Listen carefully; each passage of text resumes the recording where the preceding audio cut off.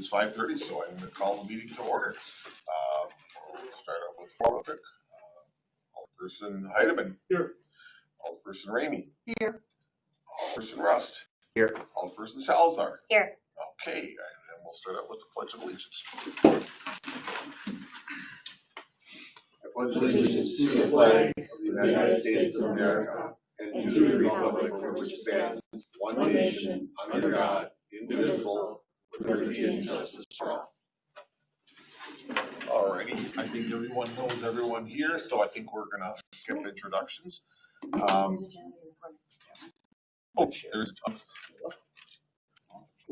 There's someone in the corner. Okay, I guess we will do quick introductions. I guess you didn't see the done tab.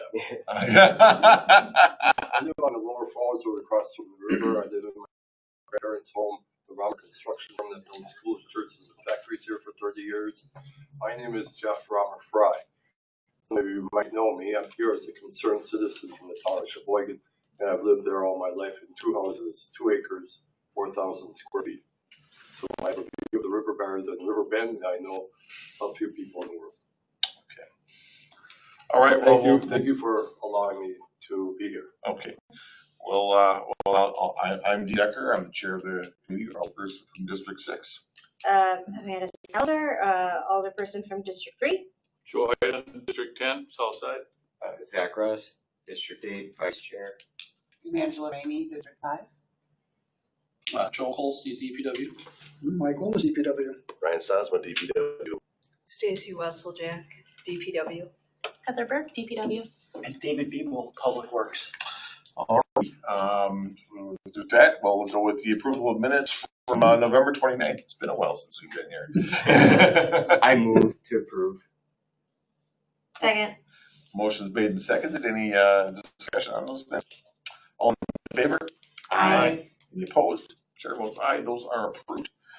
Items for discussion, possible item number 6, resolution 1172223, January 4th, 2023, a resolution authorizing the appropriate city officials to enter into a contract with Dorner Incorporated for the construction of the Broadway reconstruction project.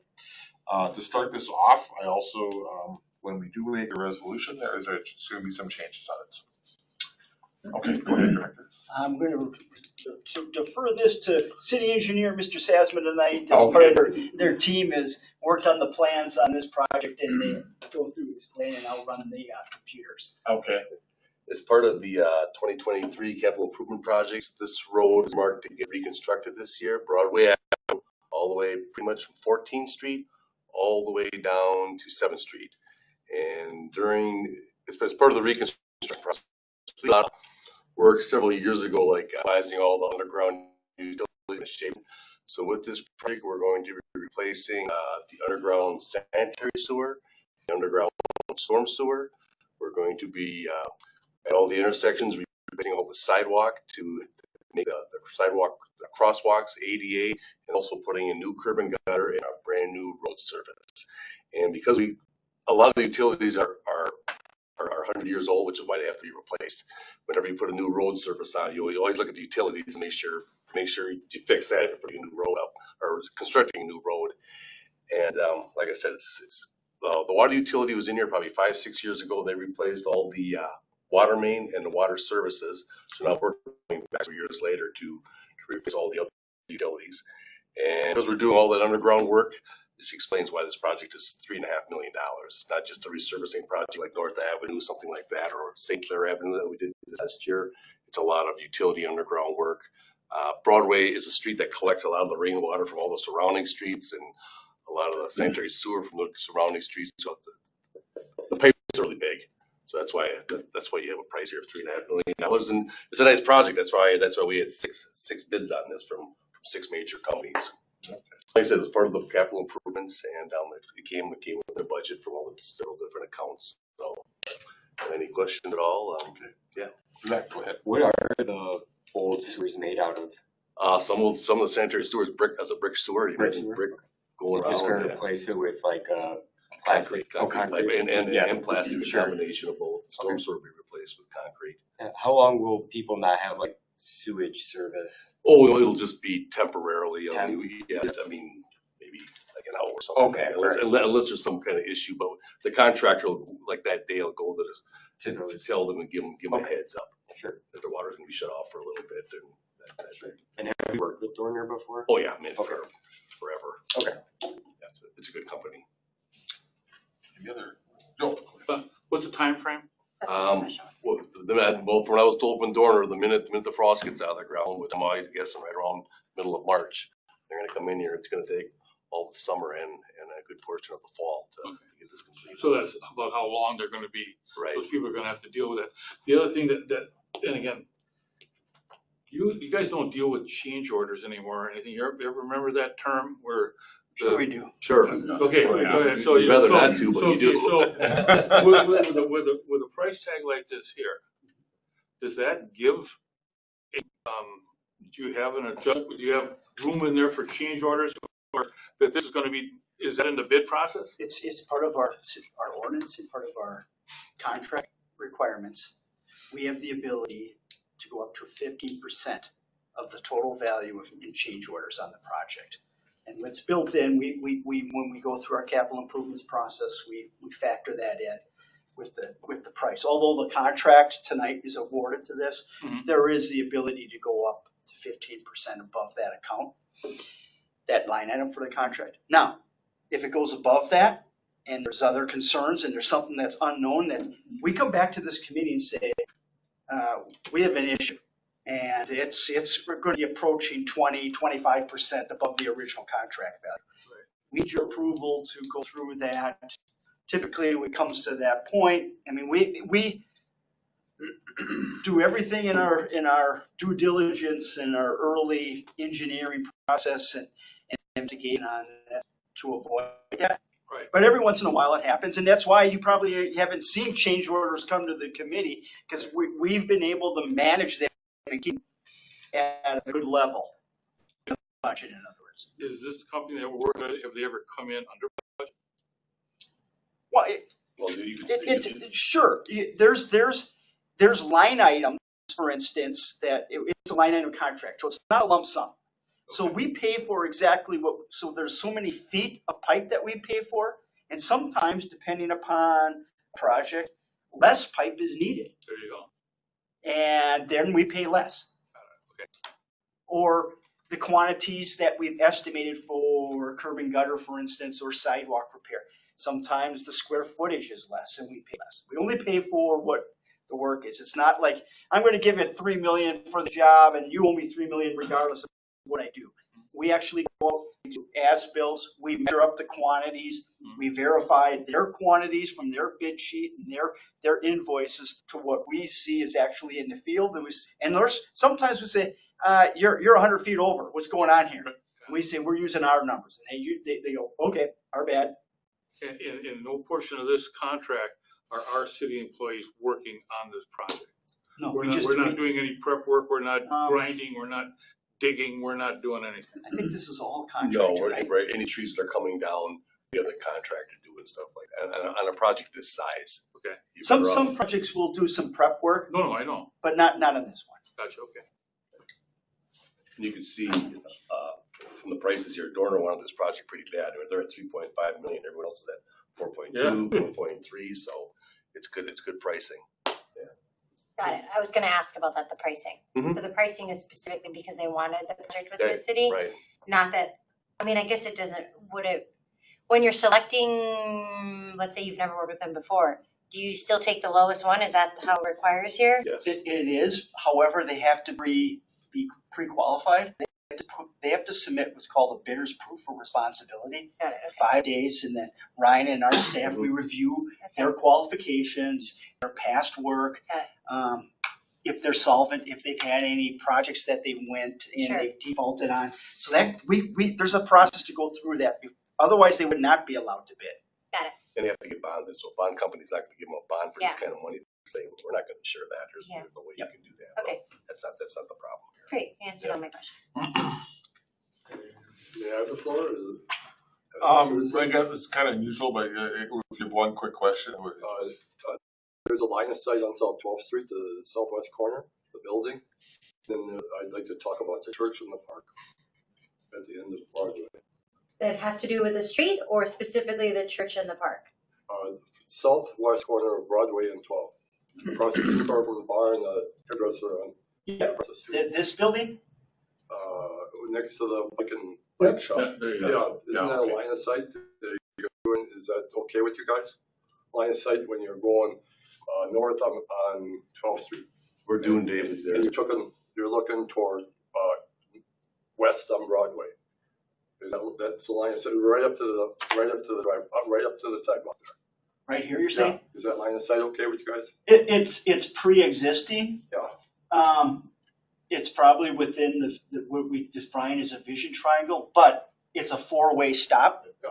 So it's an all-stop condition. So in that case, it would be allowed. And the businesses are going to have access to all that. And then the second thing is the church in 10th and Broadway. It's 11th and Broadway. My grandfather built it. It was housing Golden Cordeliers. We moved to the Concordia Singers. But is there a head start in there yet with kids? Yeah. Yeah. So I would caution you to do something with it, make sure it's safe for kids. And then all the way to the end, the park at the end overlooking the lake. Are you going to be touching that east of all the way to the end? I think Smith Park, which my dad, all the way across Lakeshore Drive. Yeah. I think the park's down there around the corner. It's a beautiful park you guys put together there. I sit there and you can walk the beach. You can sit there and eat your lunch. There's about parking for about 6 cars. And I see that's already, and that's Very many. that's something that, okay, that's all I got. Okay. Thank you. All right. So that area is all included in the project because it's on, Yes. I know it's up to 7th, and that's on the east side of 7th. Right, to this. Okay. Right, because the section right here where I'm on right now is actually part of Part of this interceptor the project. Interceptor project. Yeah. And that it's where, sounds like the funding is going to be released this year. And as soon as we get authorization from the state of Wisconsin with the funding, because we have all the permitting, the DNR's permitted that project as well as the Corps of Engineers. And once that happens, we'll come back with bids and so forth and go through that process. Yeah, so that section will get But done. that's not part of this project at this point. Well, this is a really nice project for the area. It's gonna be, yeah, it's a good street. Yeah. It's needed for a while. It's needed. It's needed. Mhm. All right. How did the residents get informed about the street closure? Once you approve this, Okay. we'll send letters out and emails on there and we'll, I don't think we'll probably have a public informational one, but people will call. It's better to meet with them individually. Sure. And we're not assessing for any of this, so that's huge. Years ago when we used to assess for roads, you actually had to have assessment hearing, like in the council chambers and that kind of stuff. But now Yeah. it's not. We'll also have with the contractor, once we get approval with them, part of their process is they have to come down. We have what's called a pre-construction meeting.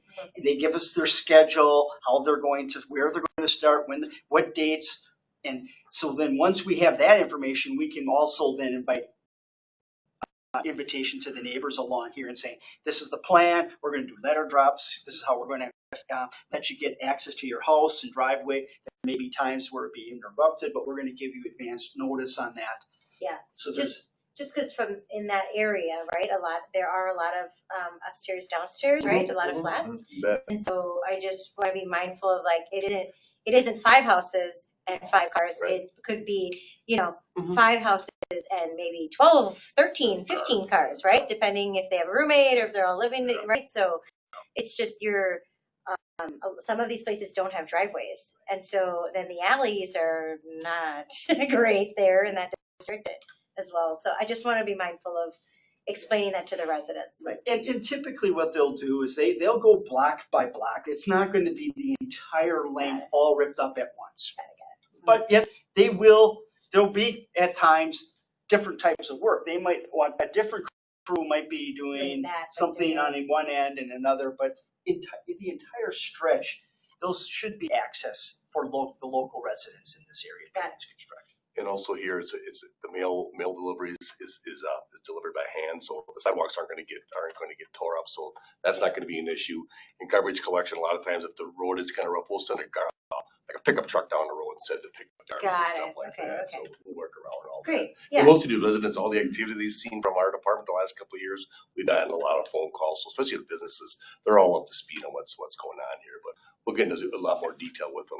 Yeah, after- I'm not after worried it about, gets approved. yeah, I'm not worried about the businesses. I'm more Mhm. worried about the people that live in this area, right? That are not, that maybe their first language isn't English. They, right? You're near Sheridan School, you're near Longfellows. To be mindful of sort of residents you're communicating with. We send to the residents and also to the property owners, say the landlords, the absentee Got it. landlords, something. We do communicate both. with everyone. Yeah, we do You both. do, okay. Yeah. All right, any other discussion on this? Okay, before we make a motion, I guess I'm gonna read it out the way it's gonna have to be resolved.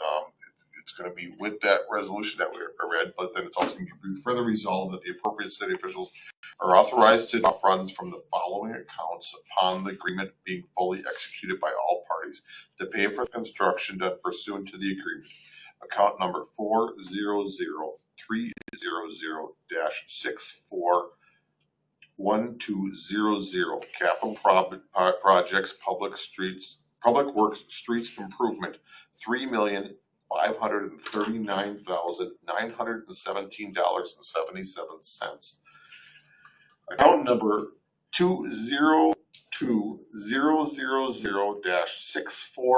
20200-641-200, Federal Grants Fund Street Improvements, $1 million. Okay. So that is the amendment, that is the amended agreement. So if you would make a motion for the amended agreement. I move to approve the resolution with the amended agreement. I'll second. Okay, motion is made and seconded. Any other discussion? All in favor? Aye. Any opposed? Chair votes aye. We are approved on that. Okay, next meeting date is January 24th, 2023. Looking for a motion to adjourn. I move to adjourn. Second. Motion made and seconded. All in favor? Aye. We are adjourned. Thank you very much. Does anybody?